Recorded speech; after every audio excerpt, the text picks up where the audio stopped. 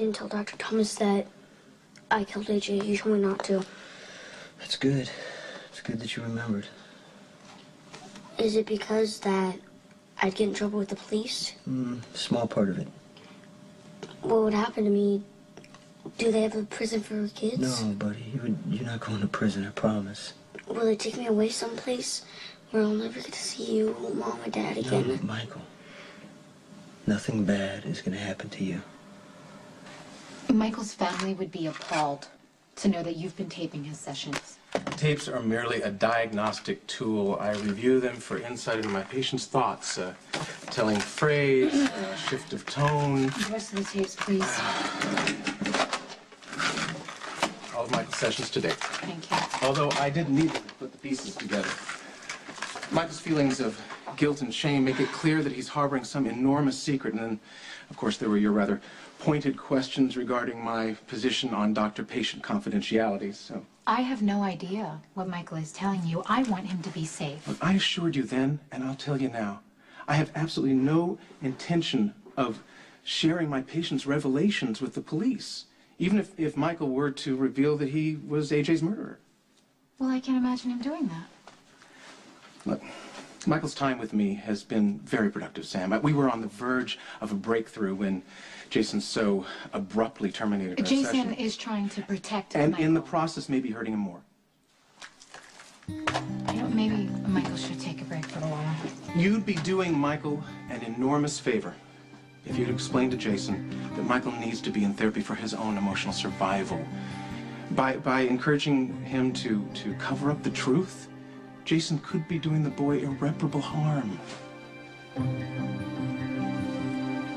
I'll have to think about it. Sam, I honestly believe that I can save Michael. But I need your help to do it.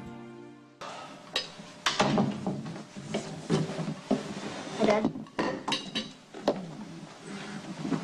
Hey. All right, you done?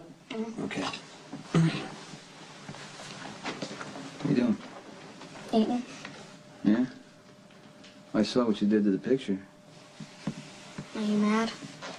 You know, I hate it when I lose control, when I break things, because it makes me feel like I'm breaking inside. That kind of how you felt last night? Pretty much. Okay, you know what? There's something I want you to remember whenever you get angry, sad, okay? I will always love you. I don't care how you feel, what's going on, okay? Because nothing could ever stop me from loving you for 1 second. You understand what I'm saying? Yes, but what if I can't make the bad feelings go away? No, you know what? I swear to you, they will go away. All right? No matter how strong the feelings are, they never win. And in the end, everything's gonna be okay.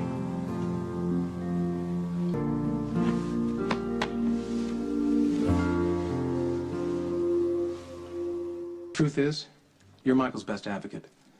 His parents are distracted by personal matters, and Jason's own experience with therapy was, well, less than successful. You know, we all just want what's best for Michael. I treated Jason after his injury. His cognitive limitations must make it incredibly difficult for him to empathize with Michael's pain. Jason is very sympathetic to Michael.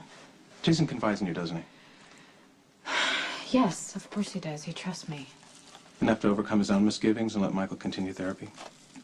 Well, I think if I can convince Jason that therapy would be helpful for Michael, then yes, I do think that he would agree. So you'll speak with him?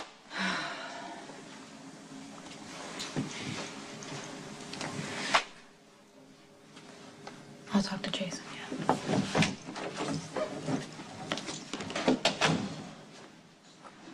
He's doing what I do, turning his fear and anger inward. Sonny, Michael had a terrible year. It's only natural that this kid would People lash deal with out traumas like in this. different ways.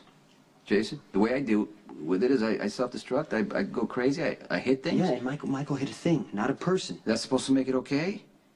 I tell myself that, you know, I'm doing the best I can as a father, and I'm supposed to be a role model, but my son is only doing what he sees me do. I said to myself that I would never let my children go through the hell that I'm going through, and now I'm watching my son go through it.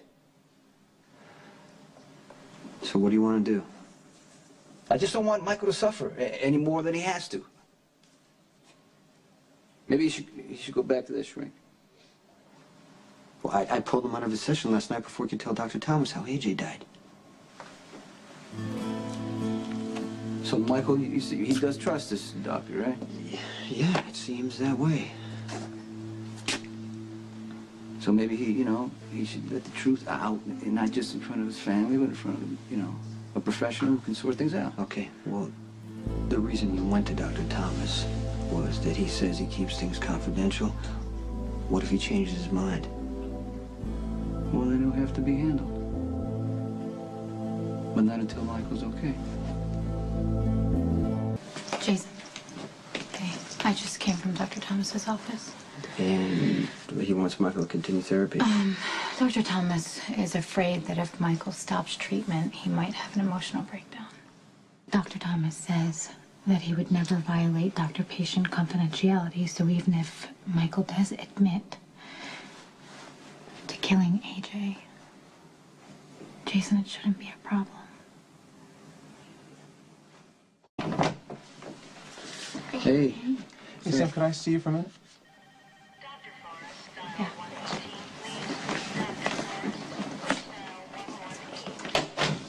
So, hey, how'd the session go? Pretty good. What did you guys talk about? Dr. Thomas said I don't have to tell anyone about what we talked about. He's right. As long as you feel that the sessions are helping you, that's all that matters. Thanks for bringing Michael back to therapy. Do you think he's made any progress at all? Absolutely. And it wouldn't have been possible if you hadn't intervened in his behalf. Dr. Thomas is a pretty cool guy. You like him? Yeah. I think maybe I can tell him about what happened the night AJ died. Okay. You gotta do me a favor, okay? Just hold off on that for a little while. All right, you gotta pick up the pace. We can't be late for Dr. Thomas. Come on. Do we have time for a pretzel? Okay, only if you share with me, though. But please get lots of mustard. Lots of mustard. And some salt. Okay, I like it like that, too. Jody? Jody? Jody?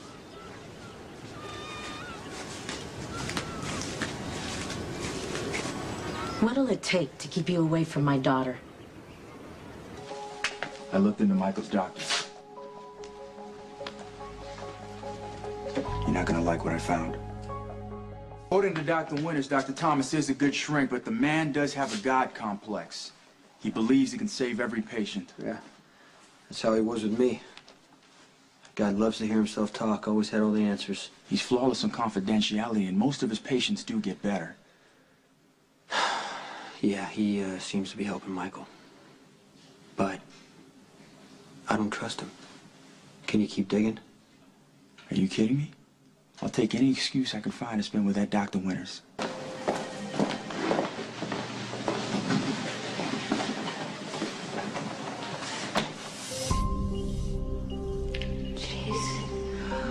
Oh, you're awake. You've been asleep most of the day. Your grandmother has called every hour. I'm gonna go and tell her that you're awake. I'll be right back.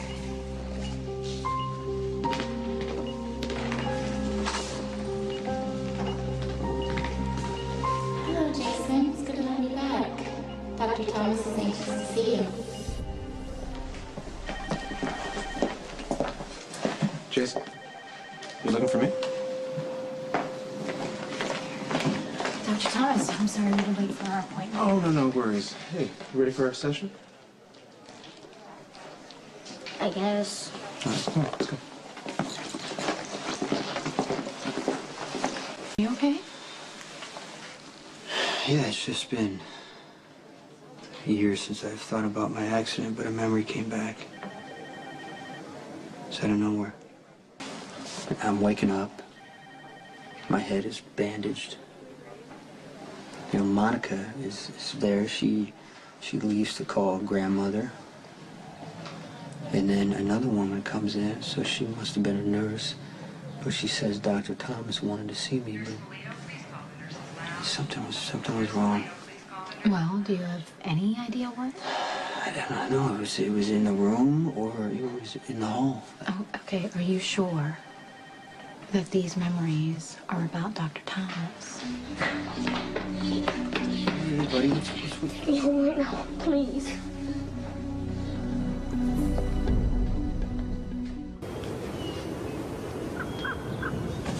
Do you want to talk about what happened? I mean, it's okay if you don't want to. I have this friend, Jody. Her mom hates me. When did you meet Jody's mom? In the park a couple of hours ago. She said Dad's a gangster and I can't be Jody's friend because something might happen to her.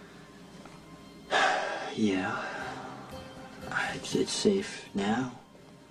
Would you like Jody to come over? Her dad won't let her.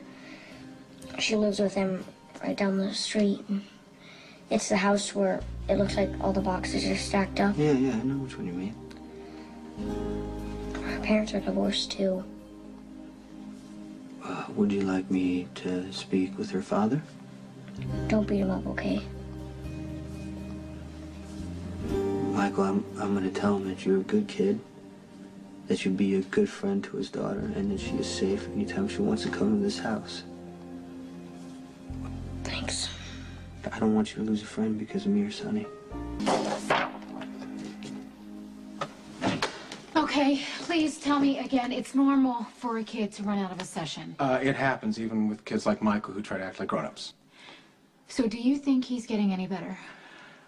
It's hard to say, given the secret he's keeping. Did you talk to her dad? Can you come over? I have some bad news. When I got to Jody's house, I saw a moving van pulling out of the driveway. I must be getting new furniture.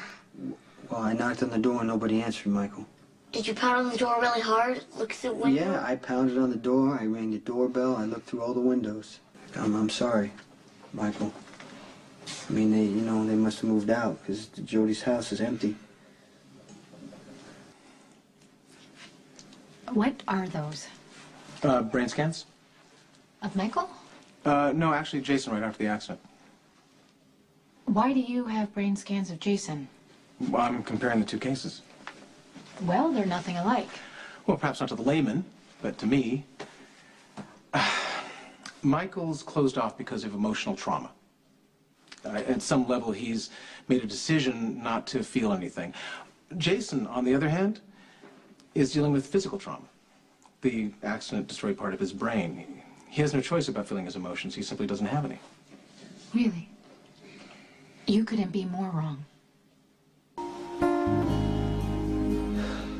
Just stating a medical fact. Yeah, well, you're wrong. I believe you mentioned that. You probably don't hear that much, do you?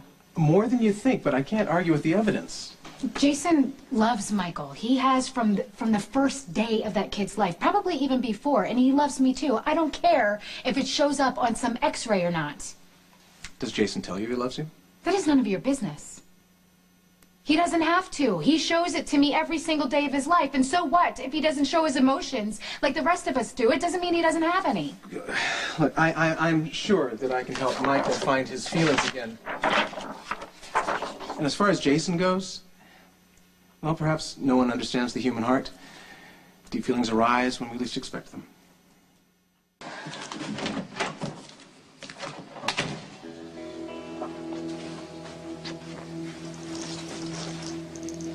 Dr. Thomas, I forgot my...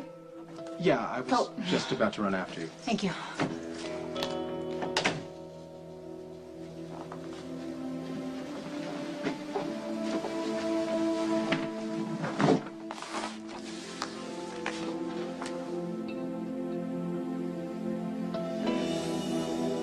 Sonny's not here, is he? Where is he? don't even know why I'm asking that question, because we both know where he is. Carly, you need to get things in perspective. You married, what's his name? Sonny's with Reese. It's time to accept it and just move on. Sonny has always been a concerned and involved father, no matter what was going on in his life, until now. Now he's so besotted with Reese. Why didn't you just call him and tell him you're bringing Morgan over? Where the hell is he, Jason, when his kids need him most? Shacked up with some skank who lies to his face every day about who she is and what she's doing here? What happened to Sonny's instincts? I mean, has he just lost them? Or is Reese so good in bed Dude, that he do we doesn't even have to want go listen there? to them anymore? Do we? Admit it, Jason. You know that Sonny is being stupid for trusting Reese. Okay, I already told you. I don't trust Reese, all right? But it doesn't matter what I think. Sonny's gonna do what he wants, whether you or I agree, Carly. So it's time to mind your own business. Let me mind my own business. I got better things to do than trying to stop you from ruining your life again. You know what? I'm not going to leave Morgan here. I'm going to take him with me, and when Sonny is ready to see his son, then he can damn well come see us. You have a minute? Depends. What have I done wrong now? Nothing that I know of. I just need some information. All right. As long as it doesn't concern Michael's therapy. No, it's about me. You were one of my doctors after the accident. I just want to know what happened to me. Well, when I was brought in to consult on your case, you'd already been unconscious for days. Very little was known about your condition at that point. You were completely unresponsive, completely unaware of anything that was going on around you. Dr. Thomas. No, not here. Don't worry about him. The guy's a vegetable, Sybil. Can't hear or see a thing we do.